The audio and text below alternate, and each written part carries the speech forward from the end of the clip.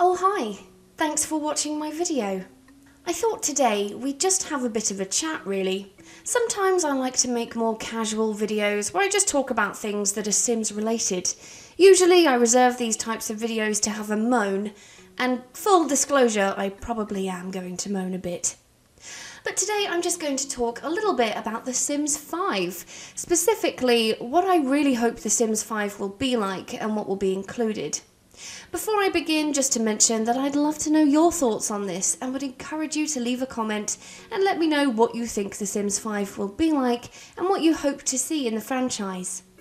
So, let's talk about The Sims 5. There's the age-old compromise between quality and quantity, and I think for The Sims 5 I would much rather have less options and more love put into the options we do have. By that I mean I'd rather have only 5 friendly interactions if there's a detailed animation and speech bubble for each one than have 20 interactions but they all look the same and the speech bubble is just randomly generated. I'd rather have a choice of 10 meals but the sim gets out all of the utensils and uses the kitchen in the same way we would, than have 50 meal options but every time they cook it looks the same. I thought about The Sims 5 a lot when I was playing The Sims 2, and I always thought that the perfect Sims game would have the aesthetics of The Sims 4 with the personality of The Sims 2 and the functionality of The Sims 3. I recently made a video where I played through various interactions that Sims have in The Sims 2 that don't exist in The Sims 4, and I couldn't help notice the huge difference in detail. Sims cuddling in bed, kids actually being affected by their parents arguing, functional and detailed cars that Sims could use, the list is very long. I just would like to see a game that looks like it was fun to make. There are various elements of The Sims 4 that are fun to play with, and there are also parts of the game that really make me think that making it was just a chore. Just something that had to be thrown together on a limited time frame and thrown out onto store shelves. Kinda reminds me of when you stumble across a content creator and all their videos are well researched, well thought out, and have a lot of effort put into them. But then they become a millionaire and they don't really want to do YouTube anymore. But they also still want the money, so they just put out the bare minimum that they know is a bit shit, but they also know the money will come in. Sort of reminds me of that. The anticipated simulation game Paralives may well be stiff competition for The Sims. Some people think there's no way a small indie game like that could really compete with the monster that is EA. But if Paralives has the passion and enthusiasm to put the same amount of love into their game as there was in The Sims 2, then EA might have a problem if they can't do the same with The Sims 5. So what would it take for The Sims 5 to be the best Sims game so far? Well, obviously the Sims community is quite a lot of people, and everyone wants different things. The things I want might be the things you'd hate, so there really isn't any way to answer this question in a way that pleases everyone, but I do think there are things it could have that would make it an overall success, and those things are a world editor. For a game that originally came from SimCity, it's really surprising to me that any Sims game would be released without a world editor. But it wasn't a feature in The Sims 4. Having a world editor undoubtedly helps bring your simulated world to life and gives you as the player more control over where your Sims live and how the world looks. The Sims 4 set dressing was pretty, I won't deny that, but it's not enough to replace the freedom of a world editor in my opinion. More personality. I've already mentioned The Sims 2 several times already, but I can't stress enough, if The Sims 5 is going to have more personality, I strongly suggest the creators spend a mandatory 10 hours playing The Sims 2 so they can really observe the level of detail put into Sims behaviour. I also mentioned earlier that quality does better than quantity when it comes to life simulation games, so on that note, I'd also add that I think it would be more beneficial to have fewer traits. Yes, I know, some of you will hate me for saying that. But I would rather have fewer traits in base game and have distinctive behaviours associated with the fewer traits than have a huge range of traits but the only real difference in behaviour is just the odd mood buff. but nothing in terms of actions. If I gave my sim a mean trait, and it means that subsequently my sim autonomously harasses people, steals toys from children, starts fights with others without my input, then I think it's a fair trade-off for fewer traits. Making quality the main focus will definitely draw more people to The Sims 5 and would even entice those that gave up on The Sims 4 back to the party.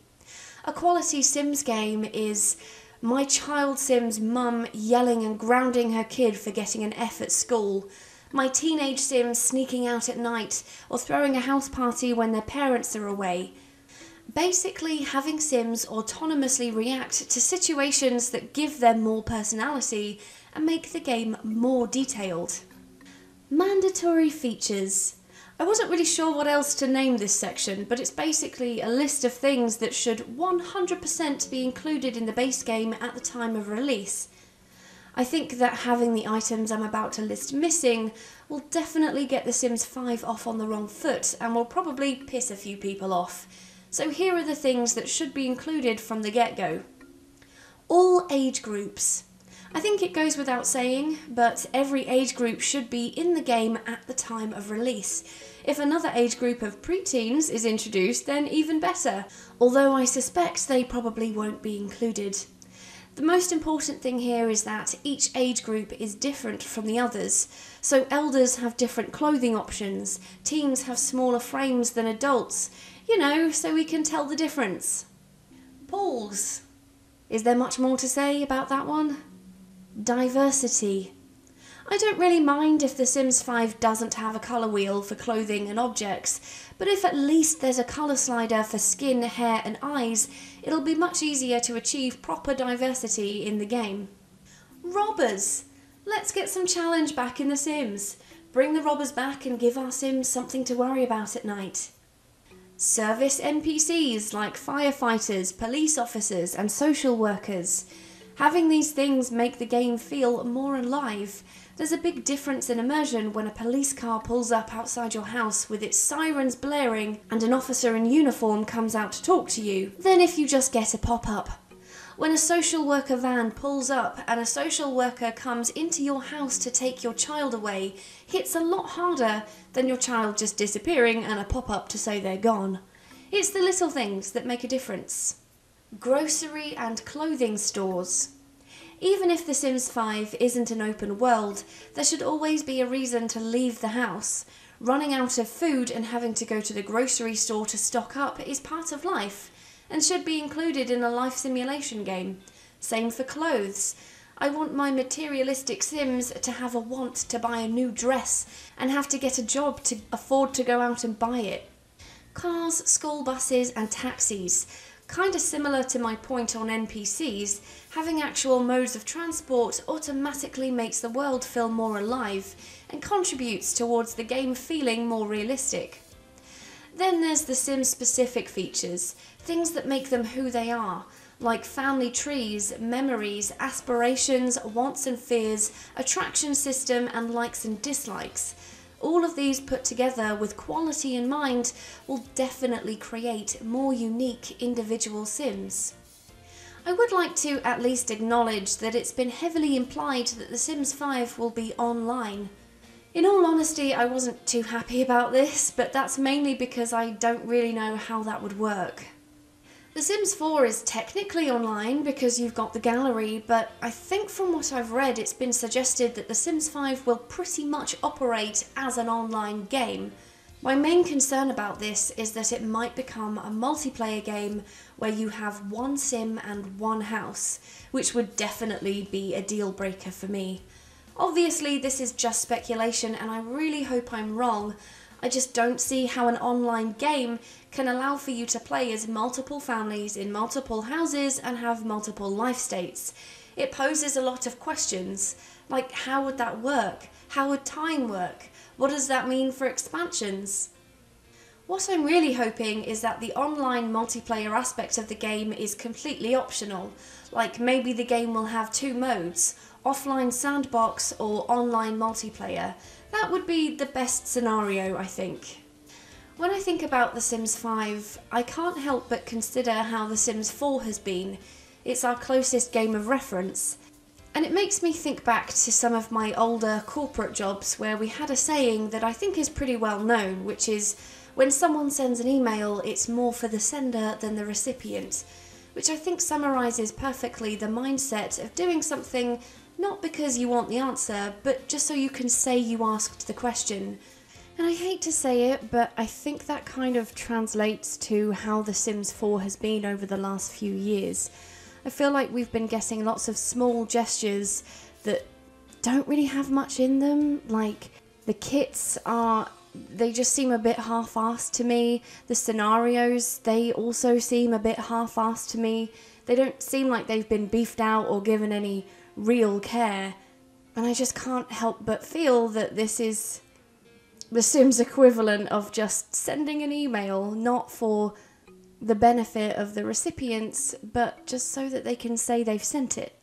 Just so that they can say, oh well, we are continuously improving the game, without actually addressing the bigger problems with the game. I feel like I've been making more negative kind of videos lately, and I feel bad for it.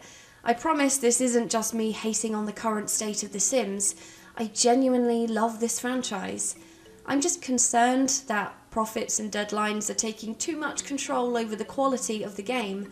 Of course, those things are important, but if the game isn't being checked for bugs or had adequate enough time spent on them, people will eventually leave, and The Sims won't exist anymore. I personally am excited for the release of similar life simulation games, and hope that The Sims 5 can offer enough for them to all exist harmoniously.